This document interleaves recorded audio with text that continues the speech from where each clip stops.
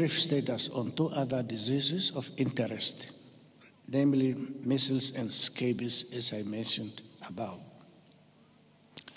Measles is a viral infection that starts in the respiratory system. Symptoms include cough, fever, red eyes, sore throat, and white spot in the mouth. Measles is highly contagious. At the beginning of April this year, we had an outbreak of measles in the Umsati regions among the learners, which started in one school. A total number of 23 cases have been recorded so far. The ages range from 5 months to 9 years. All cases are stable and none of them was admitted to the hospital.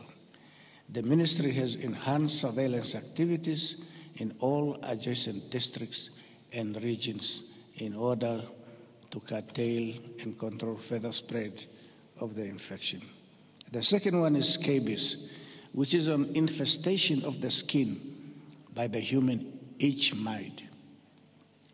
The minute mite burrows in the upper layer of the skin where it lives and lays eggs. The most common symptoms of scabies are intense itching and a pimple-like skin rash.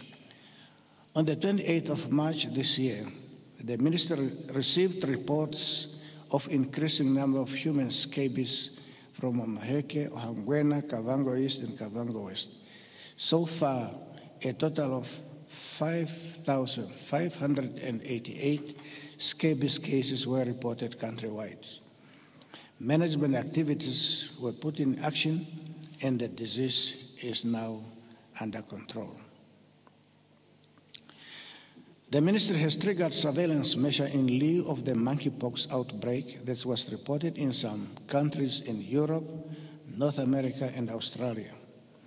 Monkeypox is a viral zoonosis which can be transmitted through respiratory secretions, skin lesions, and contaminated objects. The characteristic signs are scabs and swollen lymph nodes. Prevention is mainly through educating the public on how the disease is transmitted so that individuals can take precautionary measures. Namibia has not recorded a case of monkeypox, but is ready to identify monkeypox cases and has the capability to confirm monkeypox through laboratory diagnosis. The public is urged to remain calm.